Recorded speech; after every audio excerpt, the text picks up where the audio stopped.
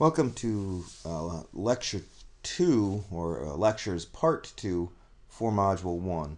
In this series of lectures, I'm going to kind of hit the high points of the reading and give you a little bit of an insight in terms of the major themes. These lectures are not designed to replace the textbook. You will have to read through the textbook and hit the key points in order to successfully complete the quizzes. So let's begin. The main ideas today that we'll be seeing are, again, the geographer's perspective, and then we'll talk a little bit about globalization. And the reason I say globalization is that right now there are many different themes that are counter to globalization. We can sometimes talk about national identity. In the United States, we talk about this kind of concept of America first. We often sometimes see scholars talk about diversity as the and or the opposition of it.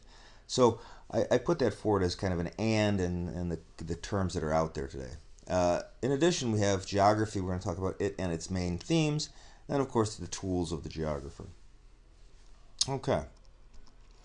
I want to look at Earth, first of all, without regions, without borders. So what we're seeing here is composite imagery that is looking down at Earth in North America. And if you look carefully, you can see Florida, Cuba, and the North American continent as the isthmus moves towards South America.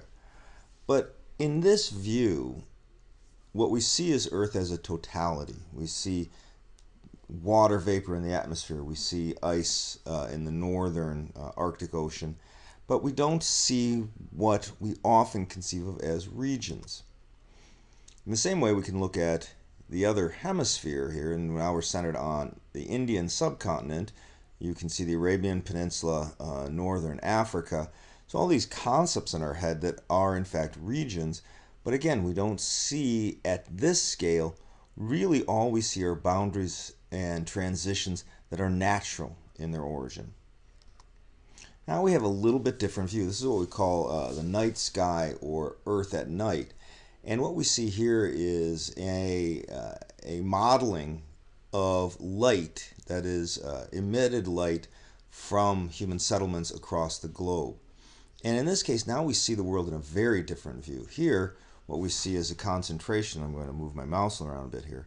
And you'll notice, for example, we can clearly see the United States, and in fact, it's quite easy to see how the shape of human occupancy extends into Canada and the prairie provinces, and then along the coastal regions into the isthmus. And when we look into South America, a very different concentration of lights in human beings. Likewise, when we look at the African continent, we can see the west coastal concentrations, the South African concentrations, and here, quite amazingly, the Nile Delta and the Egyptian concentrations. And then this high amount of light again in Europe, fading out towards the center of the Eurasian landmass, the concentrations here along the Ganges plain, and then again into eastern China. So again, different way of looking at boundaries and regions. Again, this beautiful classic image that we see the Nile Delta, and in fact the area of Israel moving into Jordan, and of course the very important processes of water and the concentration of human occupancy. The United States, what I find so fascinating about this portion of it is if we look to the west. Now, I grew up here in the Chicago and in the suburbs, and if you look out here we are, and we move towards Pennsylvania, that you'll notice that it looks real spotty, but it's fairly irregular. As you move out to the west, look how regular the spacing is. And that's something that we'll talk about a little bit in terms of North American settlement patterns. But again, patterns on the landscape. Now this is a very, very different view of world and regions. What you see here is internet connectivity and the movement of data between internet hubs. And what is fascinating here again is the amount of data flowing from North America, particularly the eastern part of the United States, into Western Europe. And then again, this kind of localized flow, high concentration flow within China.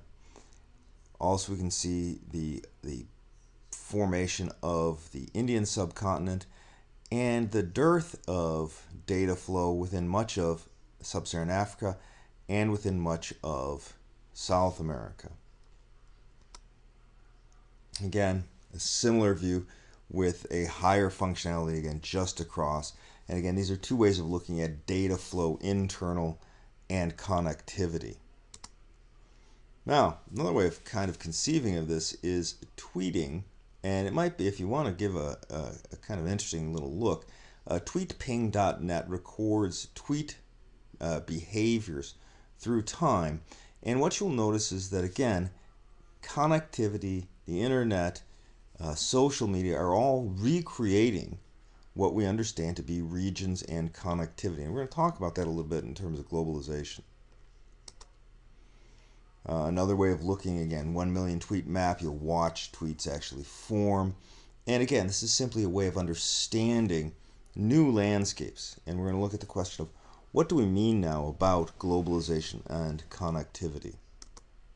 So what is this term, globalization, that's going to come up again and again throughout this course? And one way of understanding it is the increasing connectedness of people and places through economic, political, and cultural activities. Well, we just looked at a couple of those that actually fall into both or all, really all three of these categories. If we think about it, economic activity now is so often done through the internet.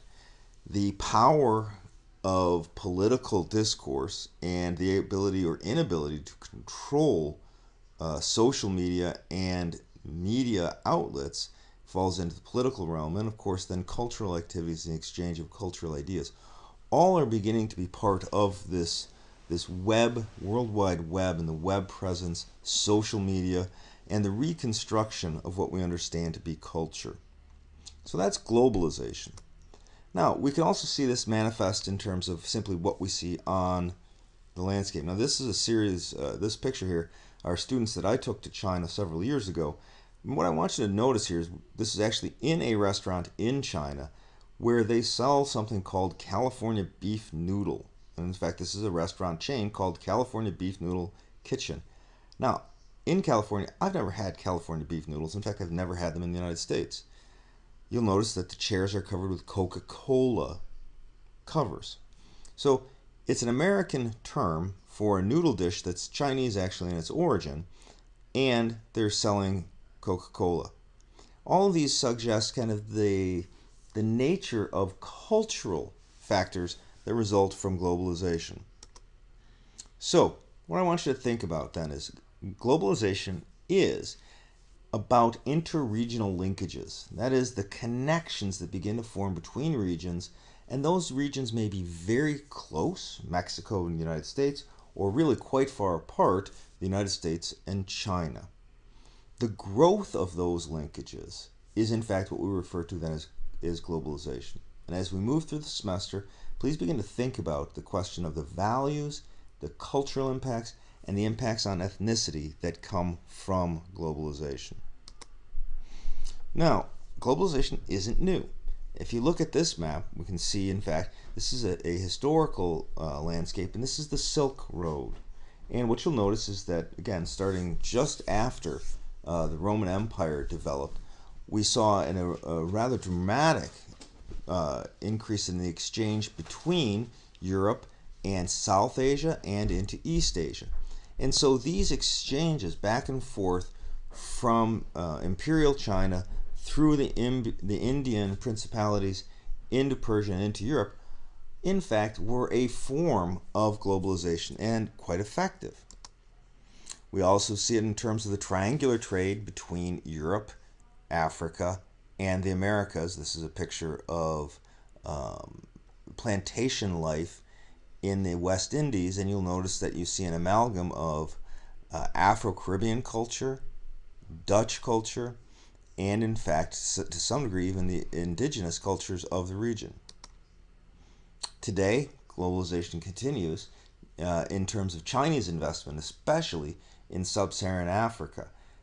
China has taken the lead in terms of investment, internal or international direct investment in infrastructure development in Africa. And when we get to the African section and into the Asian section, we're going to see the importance of these connections.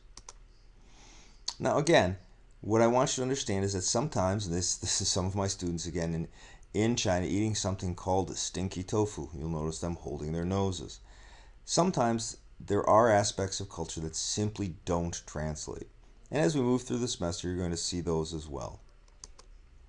So, what are the pros of globalization? Well, first and foremost, it does increase economic efficiency, at least at a global scale. It can, and often does, increase competition and access to goods. It certainly increases specialization based on differences in labor costs, material costs, and transportation costs. And it can, it has been argued, develop free market economies. Now, the flip side is also true.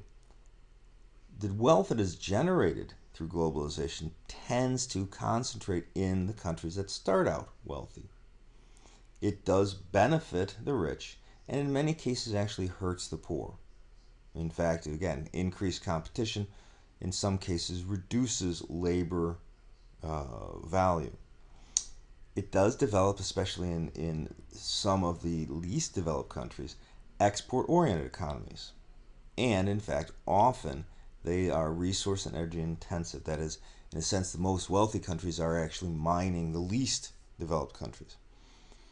It often puts unfair expectations on developing countries. In other words, we expect more from them at more rapid rate than has been experienced by the more developed countries. Okay, that's the end of our first lecture. We will pick this up again on lecture 2.